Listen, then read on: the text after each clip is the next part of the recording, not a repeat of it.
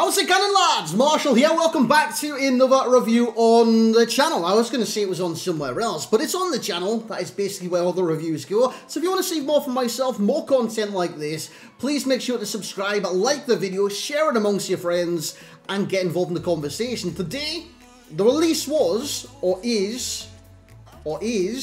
got like three silvers, basically. We got a 6'6" centre-back. I know, giants of a man, and he is French, so he's got links within the French league as well. And we got Cooper, I think from Millwall, so I've got no idea about that card. I've done the SBC once, and this is the brand new flashback. Now, so far, we've had Paul Pogba, we've had Kevin De Bruyne, he was the first one. We've got Marco Reus now. I'm going to say it straight off the bat, boys, so you guys don't get this confused. The best value one so far.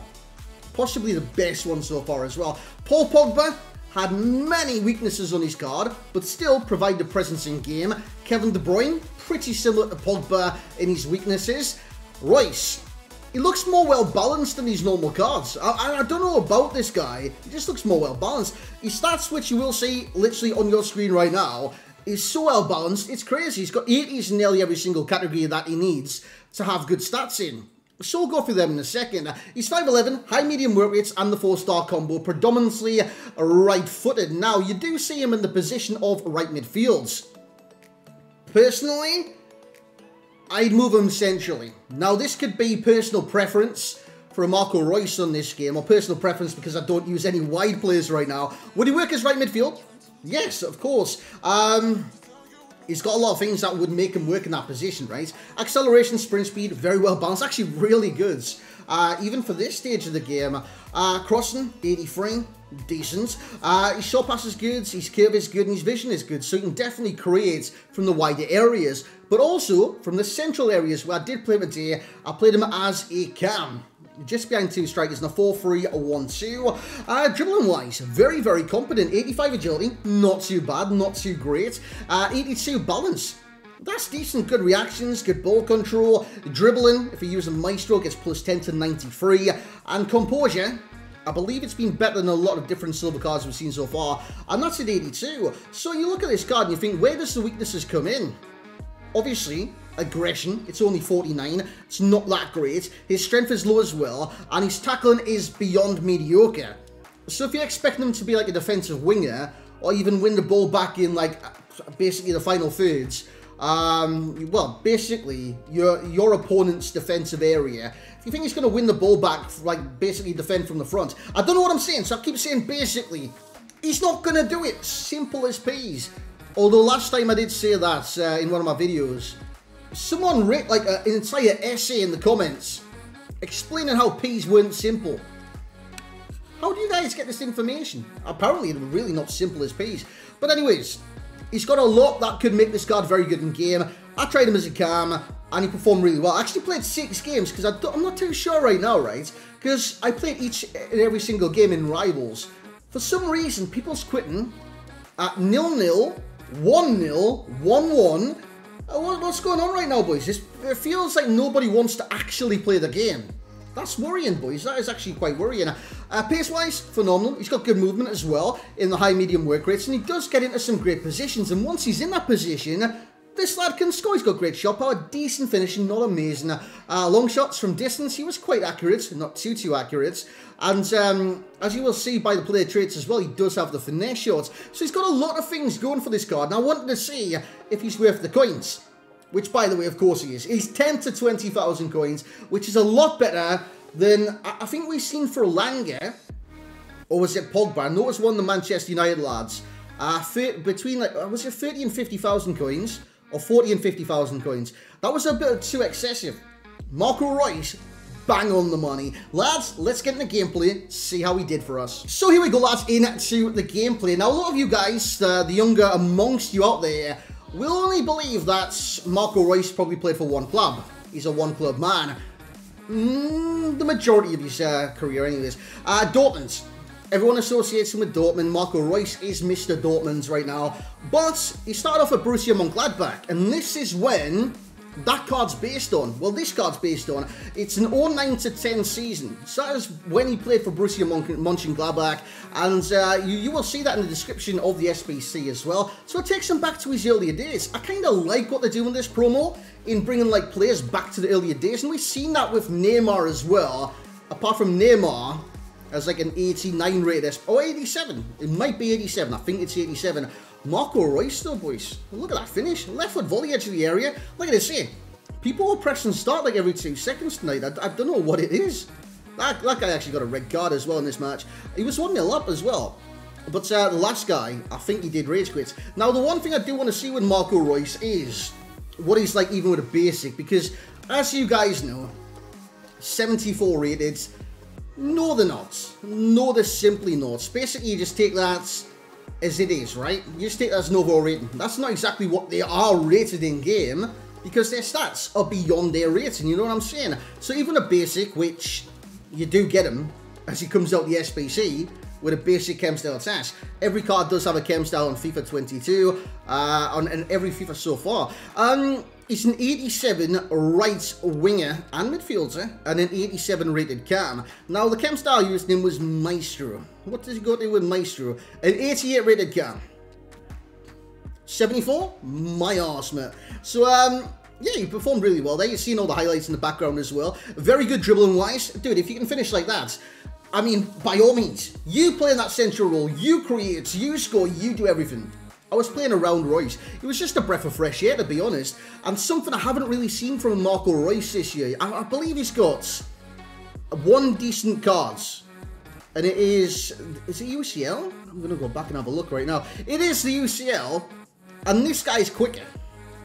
This guy's quicker than the 89 rated UCL cam Marco Reus.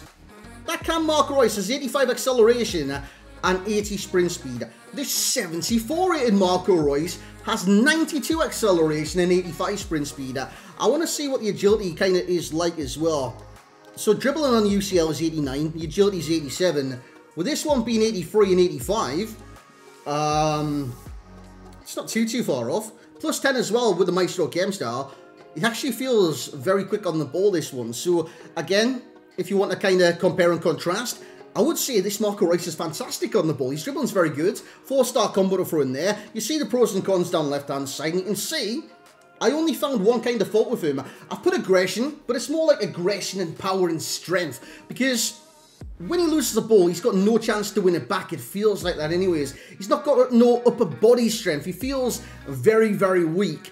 But he also feels very evasive. And I think this card is a good, basically, template to use him in whatever position you want. I used him as a cam, so I stuck a Maestro on him. You want to use him wider, Catalyst could do for you guys if you want to cross it in. You want to use him more centrally as a striker or something like that, I'll probably suggest a finisher. Marksman wouldn't do too much. It wouldn't boost your strength or aggression to an acceptable level. So, yeah. I think the world's your oyster with Mr. Marco Reus. Lads, let's get into the summary. So there we have it, lads. That was a Marco Reus Mönchengladbach version. So, yeah, he was actually really, really good for me. Obviously, if you want to get him in your team, you're probably going to have to go Bundesliga, a German icon, for example, or, yeah, just like icons. But obviously, Bundesliga teams are very good in this game. You've got plenty of good Bundes players. And what I tried tonight, this really did work. And like I did say, I'm going to show you the formation as well, because sometimes I can't get it across as well as I want to. So these were the tactics and stuff I used. And I just simply put Marco Reus in the cam position, as you can see right there. The instruction on him was stay forward, get into the box, because that's what's on every cam in this formation that I ever use. And he performed brilliantly there. Now, I did say earlier on, during the gameplay actually, or was it during the start, not many people are finishing their games right now in Rivals, and I'm not too certain why that is, how it is, or anything like that. But a lot of people are just like, I've conceded, I'm out. You know what I'm saying? Not many people are playing this game just to play FIFA anymore. They're playing it more just like results. And I think that's why, honestly, like, I'm not going to explain this correctly, so I do apologise in advance. A lot of people on this game, even myself in the past, I've been caught up with the competitive aspect of the game. Because it's a pre-perception You can't have fun on FIFA. Simple as. People think, oh, just go for the win. Just go for the win. You can't have fun on a FIFA or a video game at football. I want to challenge that. I want to see you can. Fun is what you make it, right? The game is what you make it. You want to have fun? Try different plays out. Try different tactics. I don't go a single day using the exact same tactics, the exact same team, the exact same players. Hell, I don't even go 5 games using the exact same team and players and stuff like that. It is what you make it. You play to have fun. I do anyways. If you play to win, hey, fair dues, you do that.